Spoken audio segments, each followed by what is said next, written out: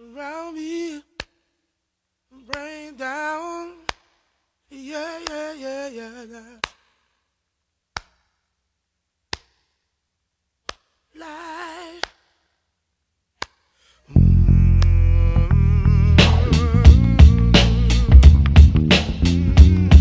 This is dedicated to all my folks diagnosed with a bad case of that proper upbringing and never took the time to fall in line or follow or swallow the thoughts of the recognized committees who lurk throughout your city, your hood, your town. No matter which type you're from, the same type of people try to hold you down just because you tailor-made for bigger and better things. Never missed a chance to move ahead of things. And what does it bring? I tell you, for me, it brought jealousy and back wounds from all the stabbing. Cats posing as my fam just to get the grabbing what's mine. I'm living in times where my daughters are found around kids who can't afford thinking caps, but always found drinking raps and eating on beats, claiming laws of the streets. But who made the laws? Everybody playing rebel with no sign of a cause. I feel the world around me. I found that others will bring you down. Let's move it down. You got to make up your mind where you wanna be, where you wanna go with your life. Yeah. With your life. I'm never singing the blues, but finding the clues to maintain.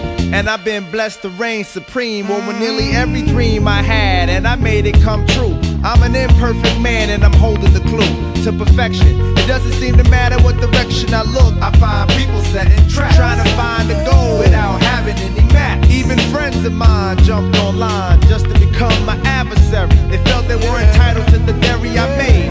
They don't come to chill or behave, and they got toast ready to burn, not learning to live, but they yearning to take what you earn. Well, I feel the world around me. I found that others will bring you down. Let's move it down. You see, you got to make up your mind where you wanna be and where you wanna go with your life, with your life.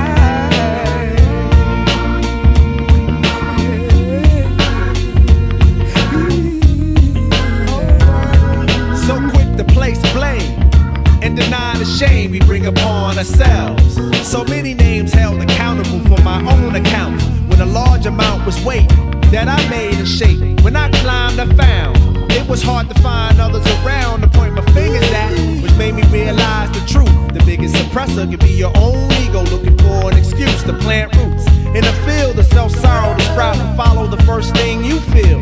Nourishes your hunger to be respected. It gets hectic, and when I'm watching the news and my daughter walks in and chooses to ask, why were all those people on the floor, sleeping covered in red? I told her that they were looking for God but found religion instead.